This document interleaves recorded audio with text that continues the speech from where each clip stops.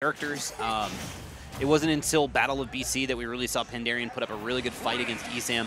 Obviously, DM not on that level, but is it to the point where Pikachu might be able to cause Wishes some trouble here? We'll see how these initial trades happen. I feel like if Pikachu can get his stuff started on Squirtle, it makes things a little bit more difficult because then you're forced to switch to Ivy early.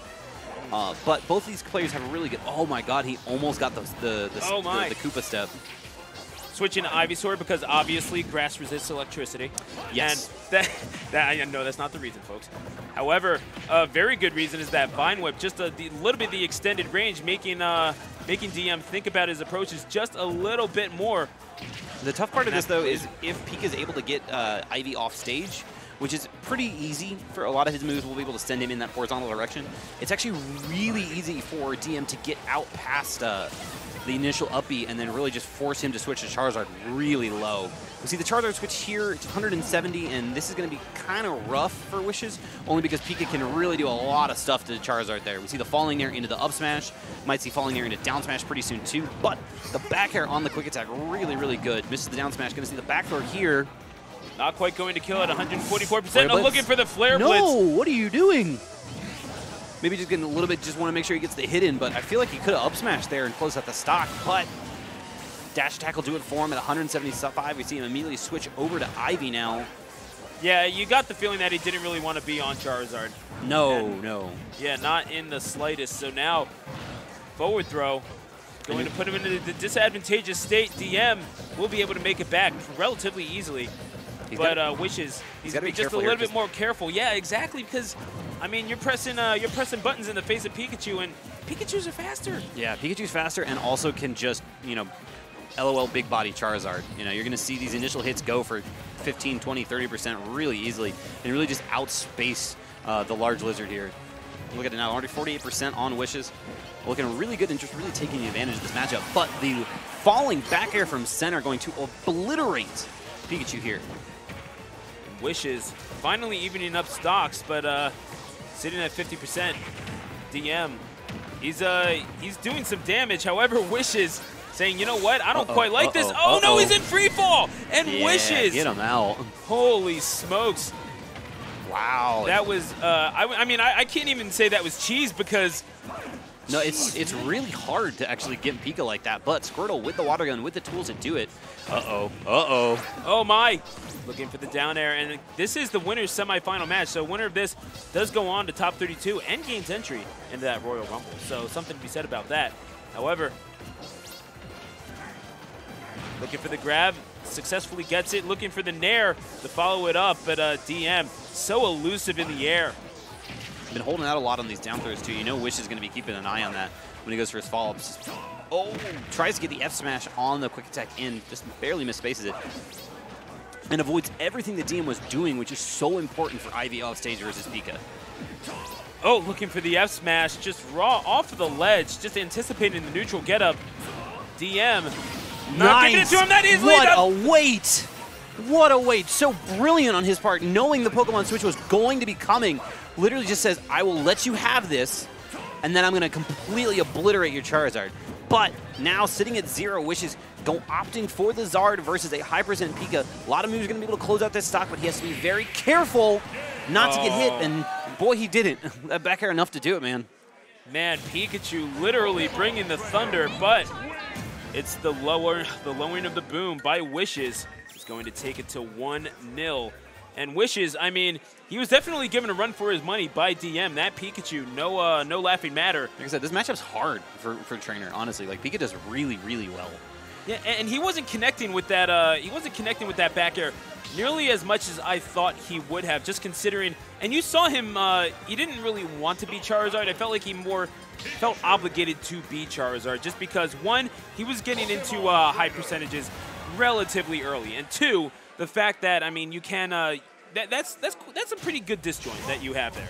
Well, and it kills relatively early, and if Pikachu is going to charge into it, as DM was one to do as you go back to Pokemon Stadium 2, I feel like you get to take advantage of that. In this matchup, you're probably going to see a little bit more Zard than you normally would, only because Pika can really take advantage of Ivy off stage, like we've seen. But you're right, at early percents, it's really difficult, but each time we've seen DM really take advantage of this Squirtle, and oh no! Oh no! My. He got the footstool on the on the side B from Squirtle. Not a really hard punish, though. Yeah, no, that could have got so much more. I feel that could not have been intentional. Well, he went for it earlier. No, that was completely intentional. No, he absolutely meant to do that, and Wishes did it far enough out that he had time to react to it, too. Pika with a pretty quick jump as well, and really advantageous for him. I'm just stunned that he wasn't able to get more off of it. I mean, maybe he just wasn't expecting to do it. Might as well go for it and see how DM reacts. However, DM sitting at 67%. Goes for the up smash there. I'm surprised he didn't do down smash, though. This is still dire straits for either character. Yep. And the Thunder is indeed going to come down. DM looking to ride the lightning to a 1-1 draw here in this game number 2. And there's these strings again, and he's got to be careful here with this jump. See, immediately switch to Charizard. Still, he's going to have to come back against stage. Oh, gets out of the range of the flare bits there. And again, see what the punish is. Down air. Not a whole lot, but still, you're just racking up damage. You're already lapping Wishes in percent. Up smash, not going to do it. DM, oh. Yeah, you know what? You make a mistake, and Wishes is going to make you pay. Wishes has taken 3 stocks with Charizard backer. That is a brilliant play from him. Because that move, while incredibly strong, takes an eternity to come out. Wishes sitting at 113%. He needs to even this up, but DM is going to give him no such luxury. That forward air going to take it. And yet, dude, I saw you shaking your hand. That burned you. Yeah, no, I was just kind of like mentioning he's done at this point. Pokemon Stadium with these really, really short blast zones compared to the length of the stage. Going to take it out very quickly for him. I felt like that might not have killed on other stages, but Pokemon Stadium is enough to do it. Oh, that Vine Whip. That Vine Whip. Not this time. My goodness. Looking like Dikembe Mutombo just swat that out of the air. No, no, no. Not today, says Wishes. Oh, loops. Loops. All right, now 73%. Wishes was able to do this in the last game. Let's see what he's able to do now. Back throw. Going to see that to counter space. There it is. There it is. There it is. I told you at the beginning, man. You Off did. stage versus Ivy, so hard for Pika to deal with. No, you called that. I got to give it to you, Broza. You certainly, I think you, I'm getting Brostradamus over here. I'm not sure if Wishes were going to be trying to go for a tech there that just didn't pan out for him. The knockback from Pika, not enough to put him in a tech situation, but DM's going to take the air dodge off stage, and we're going to see game 3 here. If I ever make a pun that bad again, you have full right to slap me, by the way. It wasn't bad. It wasn't bad. I mean, I prefer Miss Broza, but that's me. Oh, like Miss Cleo. Exactly. Oh man, well, shout out to the '90s infomercials that has gone over the head of half of the attendees here. Absolutely. I'll say this: the cards don't lie. We'll have to see if the bracket lies. We have Wishes projected to win, but it's DM. Certainly having something to say about that. This is why you don't trust projections, man. Because DM, he is looking to make an upset happen. It's like March Madness, baby. 1 versus 4, not a huge jump, but enough to where Wishes is going to be expected to win. But like I said, man, this matchup sucks. Out of context, that quote is hilarious. Yeah. Either way, Smashville for game number 3. There it is, man. Then using the trip factor of the down tilt there. Good grab and DM. Oh, there's that nair down smash I was talking about.